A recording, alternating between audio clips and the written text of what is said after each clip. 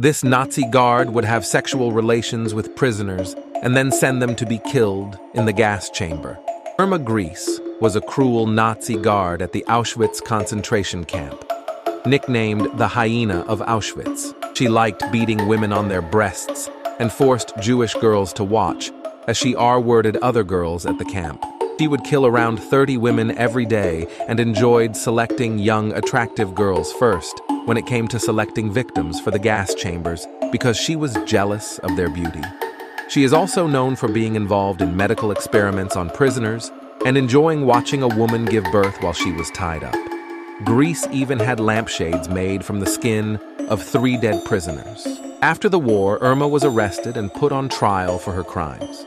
She did not feel sorry, and at the age of 22, she was given the punishment of death by hanging and became the youngest Nazi criminal to be executed.